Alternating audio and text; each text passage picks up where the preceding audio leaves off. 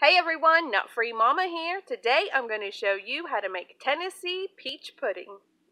Okay, let's start off with our ingredients. First you need 5 cups of peaches peeled and diced. Those can be fresh or frozen.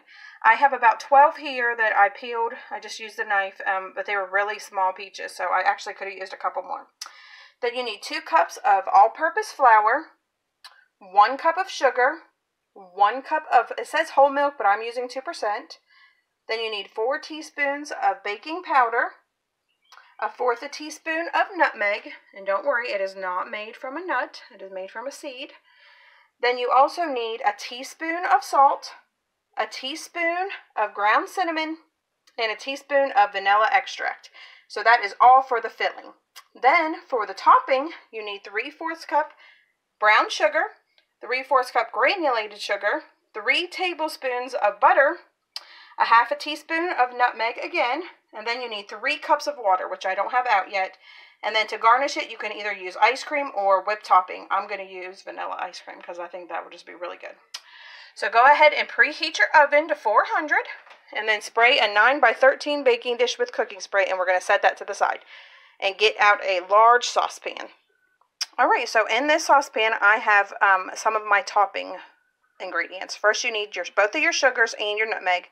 We're going to whisk that together over medium heat and then add in our water and butter. Alright, I added my water and my butter to this, so now we are just going to bring it to a boil. We are just going to keep stirring this until the sugar is fully dissolved. Okay, my topping is finally starting to come to a boil. That took forever, so I suggest you don't use cold water and you don't use cold butter. Leave it at room temperature and this little first step will go a lot faster. So after it comes to a boil and all of your sugar is dissolved, you can set that to the side. Alright, my mixture is boiling and all my sugar is dissolved, so now I'm going to turn the heat off and remove that from the heat and set it to the side. Alright, so next in another large bowl, we are going to whisk together the flour, sugar, baking powder, salt, cinnamon, and nutmeg until it is combined.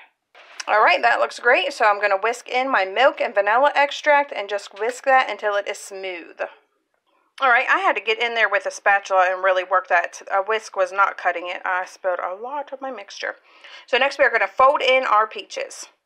Alright, that looks pretty combined to me, so we are going to go ahead and pour that into our prepared pan and just spread it out evenly. Alright, that looks pretty evenly spread to me. So next we are going to pour our filling on top of this mixture that we have in the pan already. Okay, my filling is poured over top. Next, we bake this for 50 to 55 minutes. You can cover it with aluminum foil if you need to. Okay, I'm not going to lie, I was a little worried about what that dessert looked like when I put it in the oven, but it's only been in there 10 minutes and you can already see that the topping already goes to the bottom, because I was a little worried about that, but it's already looking good. Alright, this has come out of the oven and mine has been sitting for about 45 minutes. So we're going to go ahead and scoop some out and put some ice cream on it and see what Taste Tester thinks. Alright, this is all ready to go, so let's go see what Taste Tester thinks. Hi, Taste Tester. Hi. Have a little taste. Okay.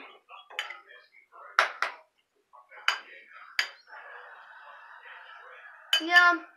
Yummy. Do you like it? Yeah. Alright, everyone, come back and see us again. Don't forget to like and subscribe. Don't forget to like and subscribe. Bye. Bye.